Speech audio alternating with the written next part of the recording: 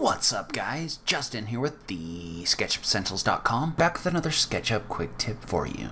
So a while back I got an email from someone asking for some tips on how to model to keep your file size down inside of SketchUp. And so, as a lot of you know, sometimes when you add a whole bunch of faces or heavy materials or some other things, your file size gets kind of unmanageable in SketchUp. Well, I'm going to talk through some tips today on how you can keep that file size down.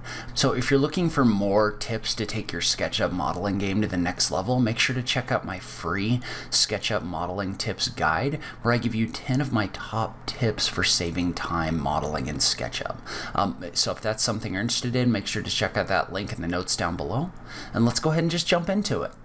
So obviously when you're modeling inside of SketchUp and you're trying to reduce model size or model so that your model's not going to be super big, the easiest way to do that is just to have less stuff in there. And so one way to have less stuff in your model and to use less edges and faces is to have kind of an understanding of the way that all the edges and faces work inside of SketchUp. And so let's start off by drawing a circle. I'm going to tap the C key in order to do that. Well, if you remember, when you first activate the circle tool, you can type in a number of sides and hit the enter key. So like for example, I could type in a value of 8 and then draw my circle, and that's going to come in as an octagon. If I type in the C key and then I type in 12, that's going to draw a 12-sided circle. And then if I type in 24, it's going to draw a 24-sided circle. So you can see how when you look at these circles, each one of these has a certain number of edges contained in it. And so what that means is within those edges that are being displayed, the circle that has 24 sides is going to have more geometry in it than the circle that has 8 sides. And so that's just a very basic look at this. Well, what happens is once you take these smoother objects, so the objects with more edges in them, and you extrude them, what happens is you start creating a lot of faces. So I'll draw another circle over here that's going to be 36 sides. Well, if I take each one of these and I push-pull them up, using the push-pull tool, you can see how at a certain point you stop being able to see the individual edges in these cylinders, and they all kind of look the same unless you look at their hidden geometry. Well, if I look at my hidden geometry, you can see how each one of these has progressively more sides in it. And so when you're drawing something simple like 4 cylinders, it doesn't really matter because there's just not that much geometry in here. If I triple click on this, for example, this tells me I have 34 entities. That's including all the edges and faces. But if you look at this one on the right, and I do the same thing, I have 146 entities. Well, what starts happening is the more stuff that you include in your model like this, the slower your model's going to go. So if you can model in here by finding that kind of balance between using a lot of edges and having kind of smooth enough faces that you can't tell the difference, you can really kind of start managing the size of your models. And so tip 1 is using less edges and faces when you're modeling things like that. And tip 2 kind of goes along with that. And so what that means is a lot of the time when you're modeling inside of SketchUp, you want to bevel off edges or create curves or things like that. So let's say I create something over here that looks kind of like a countertop. Well, a lot of the time what you want to do when you bevel and create curves like this is you want to come in here with an arc. You want to use the follow me tool, and then you want to activate that follow me tool in order to bevel off that curve right there. Well, the problem is when I zoom out and we've created a curve like this, it doesn't really matter how many edges are in this curve when you remove this material. All you really want is you just want the look in here of this edge being kind of beveled off or curved off. And so if I look at this and I go to my hidden geometry, you can see how this has a whole bunch of edges and faces in here when we do this with this curve. Well, we can achieve the same effect by just coming in here and just drawing a single line across this edge, and then using the follow me tool to remove the material here. And so you can see how if I was to triple click on this object, it has 110 entities in it. And if I triple click across this object, this only has 33 entities. And so this really adds up when you start doing things like extruding curves and things like that. So another quick example, because I don't want to spend too much time on this, but let's say you had a circle and you wanted to extrude a tube along it. So let's say we had a pair of circles actually.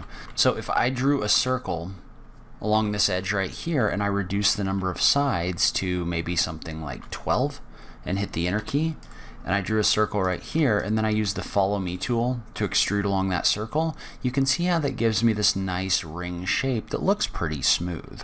Well, if I was to come over here and do the exact same thing, but we were to draw this with a 36-sided circle over here, and then use the follow me tool to extrude this, you can see how these look pretty similar, right? I mean, like in general, they're kind of the same level of detail. I'm going to reverse these faces real quick. However, if we were to turn the hidden geometry on, you can see how this object is much more heavyweight than this object. So trying to, like this one has almost 1,300 entities, this one has almost 4,000. So you can see how by quickly reducing the number of edges in something that you're extruding, you can reduce the size of what's being created in your model. So tip 3 really has a lot to do with being smart about the models that you download from the 3D warehouse. So if I go into the 3D warehouse, what you're going to find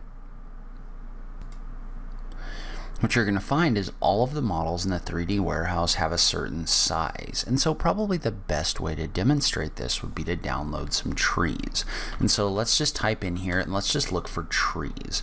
And then within trees, usually I like to sort by popularity because generally people kind of find the trees that they like, and those are the ones that get downloaded the most.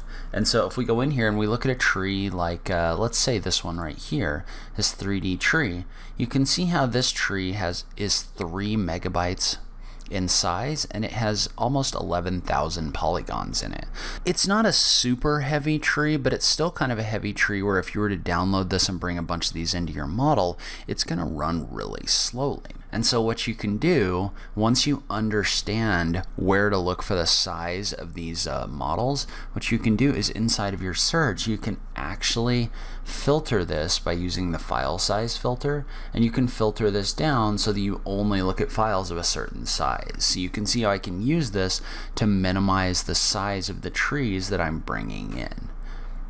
So like for example, I could find this tree right here, which is 364 kilobytes, and bring that into my model and just drop that right here. Now you do obviously have to be careful because this has a certain style associated with it where all of these leaves, and hopefully these are modeled as components, it looks like they are. You could hide the edges on these because these are in here as individual planes and images and things like that, but you can really reduce the size of your model by only using smaller 3D warehouse models. On the other hand, if you were to come in here and do a search for a tree, and we'll sort this the other size and we'll only look at models that are 9 megabytes or above. So like this tree right here, this is 11 megabytes, which is fine if you only need one tree in here. You can see how this has 10,000 polygons in it, but you can see how it takes a lot longer to load. And once you bring this into your model, it's going to make your model run fairly slow because this is a large file and SketchUp is going to struggle to render it. So you can see how if we place this,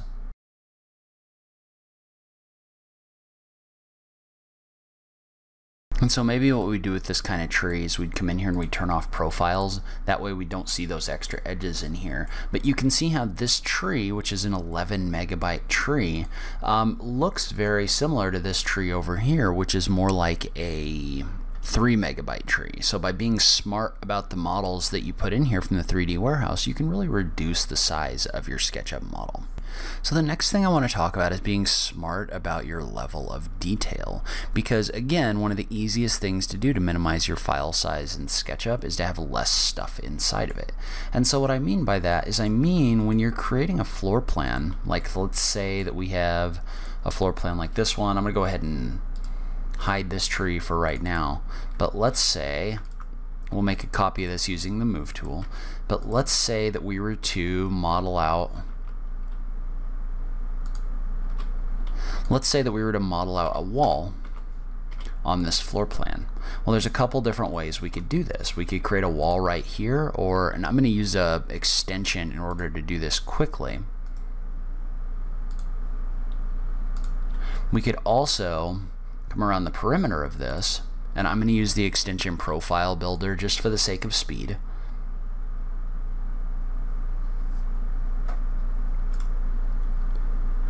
And we could bring in a wall around the perimeter that contains all of the studs and extra sheathing. So this wall is dimensionally about the same as this one, but this one has a lot of extra stuff in it, right? So if you look at this wall, it's got a layer of gypboard on the outside, it's got a layer of plywood, it's got wood framing. If I come in here and I hide this layer right here, and then it's got a layer of gypboard on the inside. Well, all of that just kind of leads to your model having more stuff in here, like more geometry, more extra stuff.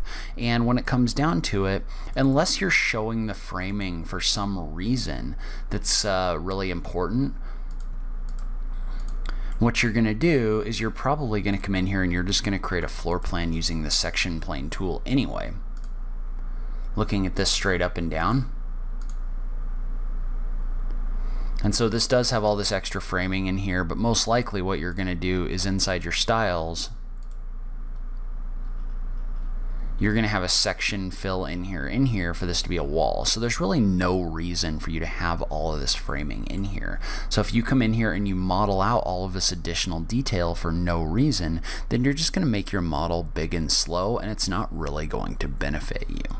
Alright, so another thing that you need to be aware of when you're working with SketchUp, if you want to reduce your model size, is to be careful about the kind of materials that you're using, specifically when you start importing custom materials. And so what I've done is I've imported 2 different materials from an online website. So in this case, I've imported materials from the website polygon.com, and so that's just a website where you can download custom images and then you can bring those into SketchUp.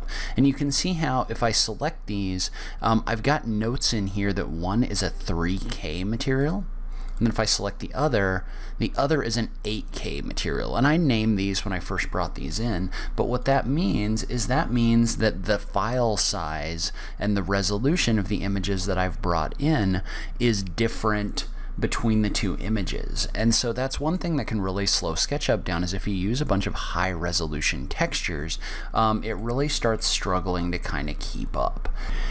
And so just know that when you zoom out and you just look at these overall, you can't really tell the difference between the 2 of them. So there's no reason to use super high resolution textures unless you're creating some kind of a rendering. And so if I zoom in, you can see how this is definitely a fairly high resolution image that's being applied in here, but the question is for what benefit, right? So like for example, if I take a look at this stone Calcutta material that I have in here, the color map is the image that we're using to create this. Well, you can see how inside of here, this is just a very large image. It's an 18 megabyte image that's being tiled across our faces. While over here, if we look at the same thing, we look at this Calcutta or this marble material.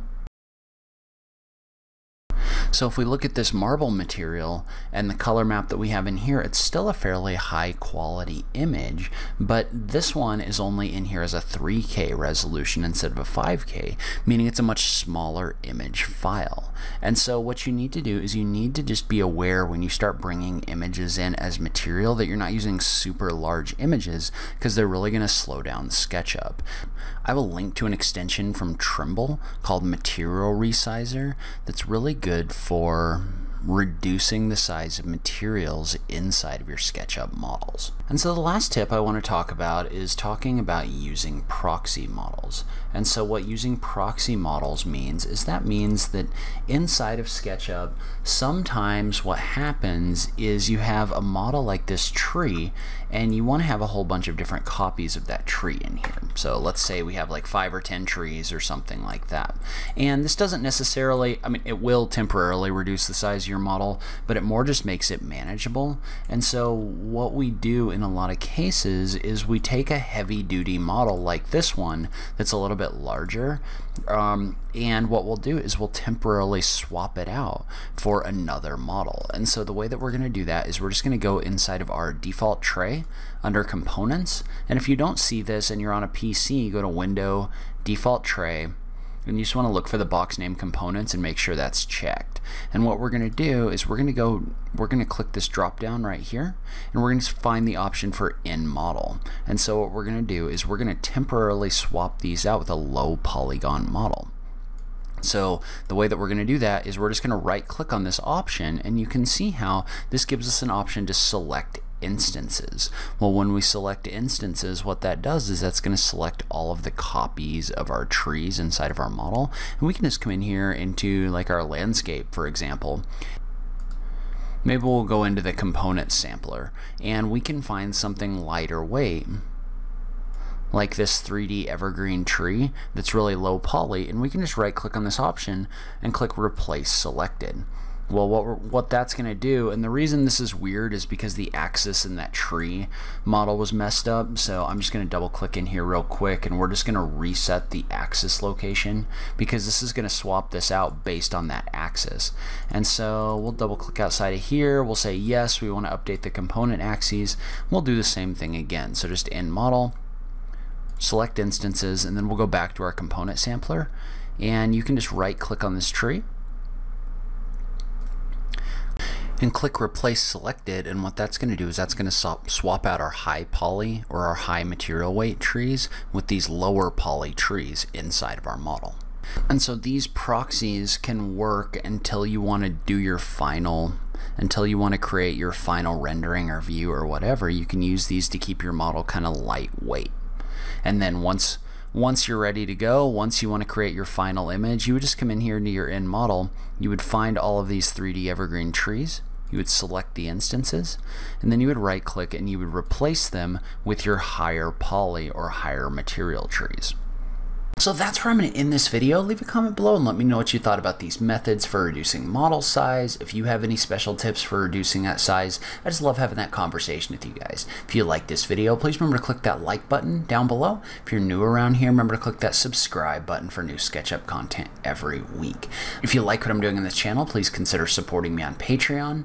Every little bit helps, even if it's only $1 a month. So make sure you check out that link in the notes down below. But in any case, thank you so much for taking the time to watch this. I really appreciate it, and I will catch you in the next video. Thanks, guys.